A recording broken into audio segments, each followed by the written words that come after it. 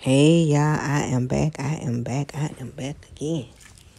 with another quick one. Oh man, things are happening similar to what I'm saying. Put this in the charger right quick. Sorry about that, I got disconnected. But I'm gonna play a little snippet of this audio. And y'all can check it out because it's all over the internet. And this is similar to what I have been saying. And I wonder, could I add a snippet of what I have said? I'm gonna try that. But let's get ready to hear what Mr. Charleston White has to say. And I explain the reason why I use this picture after I get through letting y'all hear what Mr. Charleston White has to say. Let's go. Everybody want to know, man, what's your take on the situation, man? We waiting to hear. We waiting to hear what you got to say. We waiting to hear what you got to say, but I wasn't there. Man. I told somebody today, I talked to Lil Migo. I talked to Lil Migo manager. Yeah, I talked to Lil Migo manager today. This is the part that kind of like, it brings chills to my body because it confirms what I was saying. Let's go. That's Takeoff little brother. I said, say, do we have any kids? He said, nah, he ain't have no kids. I said, was he married? He said, nah. I was thinking about the children because the children are the livelihood. Is like the bloodline. But let's finish this. I don't want to keep dipping in and dipping out, but I'll give my input at the end. Let's go. Man, he was the man of the family. He had his mama, he had his sister, and he had his little brother, Lil Migo. So I talked to the manager. I was already kind of fucking with the Migos, nigga, by way of Lil Migo manager. And so when I go to Miami, I fuck with Lil Migo a few times. When I'm in Atlanta, I fuck with him. Motherfucker said, man, what you gonna say? Well, nigga, what I'm gonna say about something I don't know nothing about? So just for all the people that don't know nothing about nothing, I want y'all to listen. Let me see, I want to get some work on my eye. Yeah, I want y'all to listen to this here. Yeah, I want y'all to listen to this.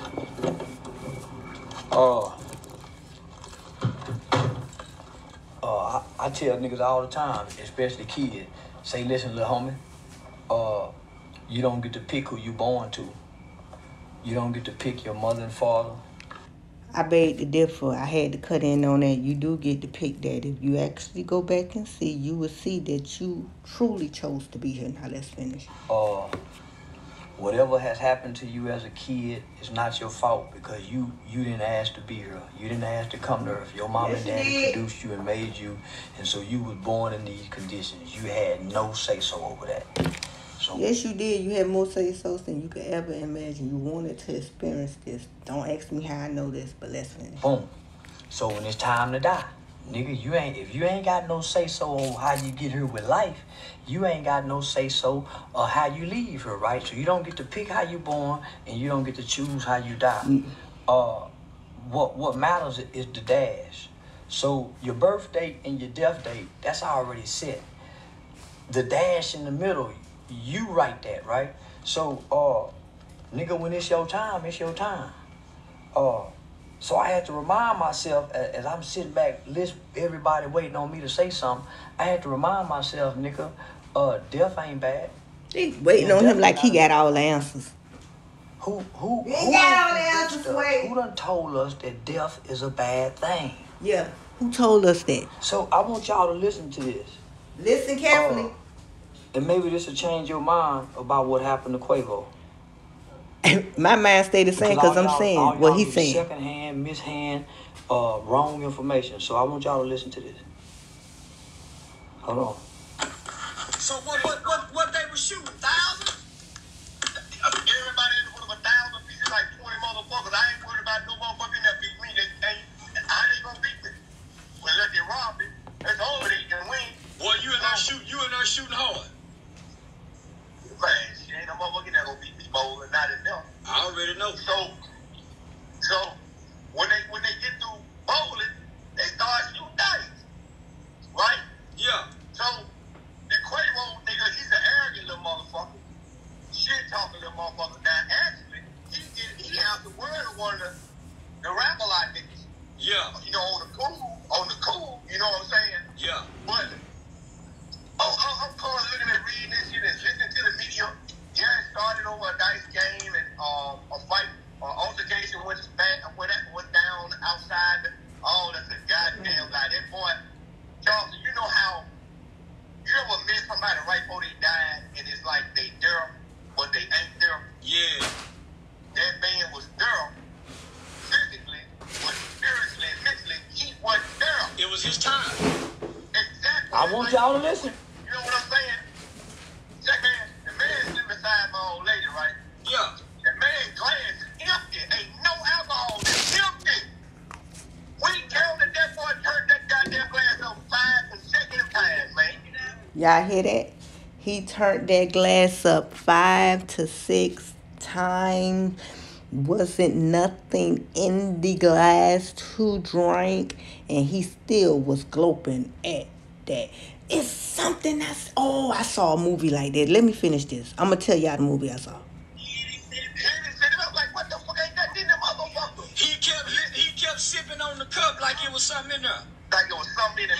And he took that ball. He just rolled that bitch and took off.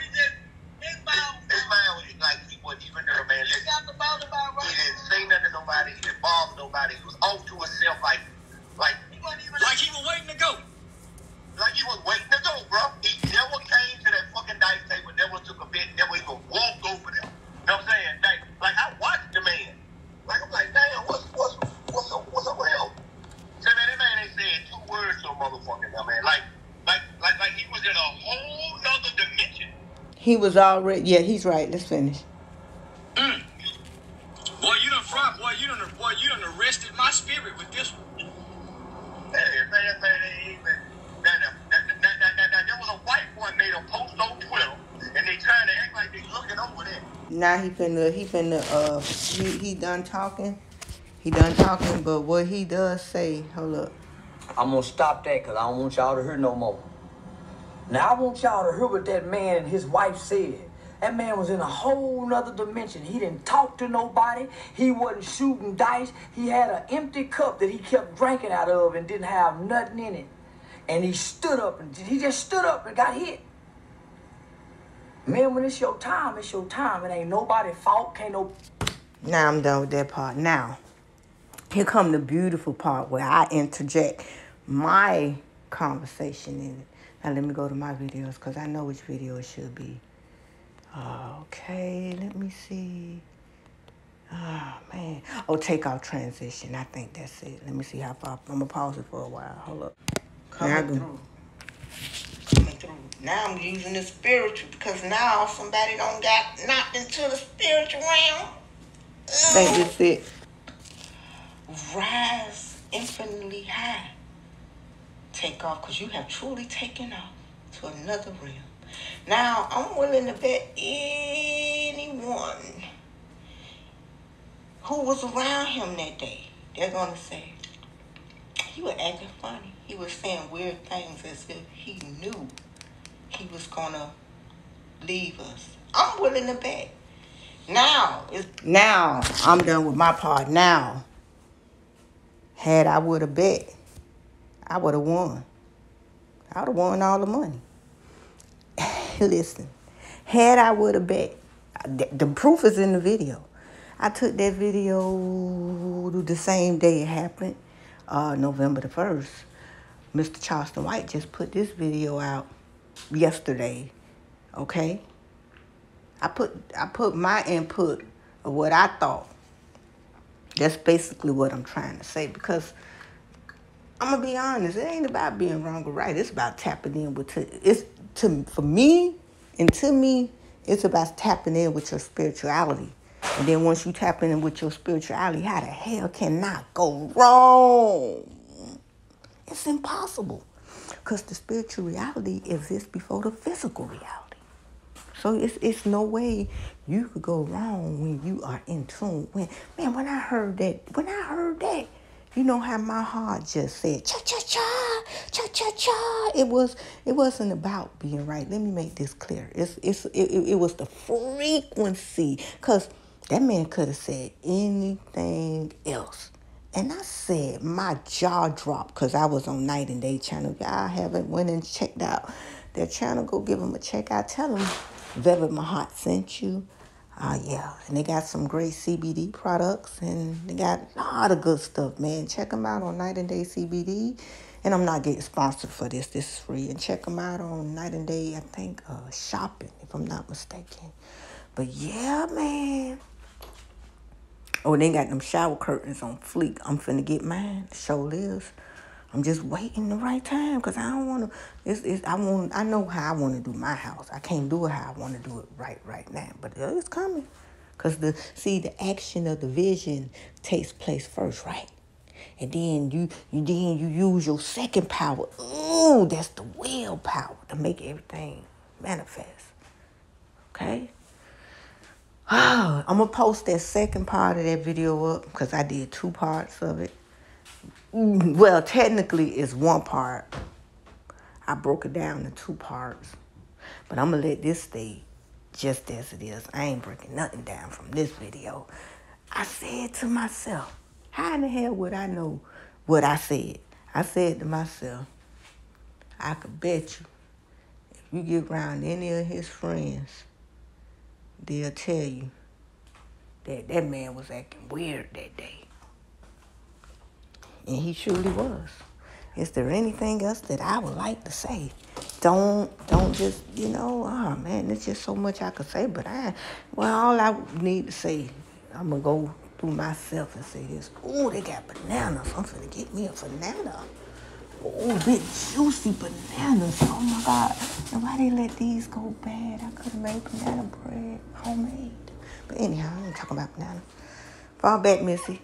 No, we got oranges, tangerines. We got the perfect fruits for the LSD. Why you gotta be needy? Stop following everywhere I go. But yes, that's what happened. And you can't. And somebody talking about the wages of sin and stuff. Like technically you are immortal. I wanna get that clear. But your avatar isn't. Let's make that clear. Okay? Your avatar will leave you one day and seek for another place. Okay? And is there any... Get out this kitchen, girl. You know goddamn well you don't come in here, period. Is there anything else? Oh, they got some... Okay, all right then. Is there anything else that I would like to say before I leave? Good love. Talking about good love. Good vibrations, man. Stand in your square, no matter what. That's why I made that video, and I was so passionate about what I said because I truly believe that our thoughts are creating our reality, man. And I honestly believe in my heart and in my mind, body, and soul and spirit that if we change the way we treat each other, even the way we think about each other, we could change the way the world is. I'm out. Peace. Oh, man. Oh. Before I leave, if I say I'm out one more game, but surely I'm going to be out after this. Let me break this down to y'all. The reason why I have this photo up here, if y'all look carefully, y'all will see that, y'all will see Takeoff with the maroon jacket, with the black Scully. And y'all will see Quavo in the middle. And y'all will see Offset at the end. I don't know if y'all noticed, this is a Rap Snack cover.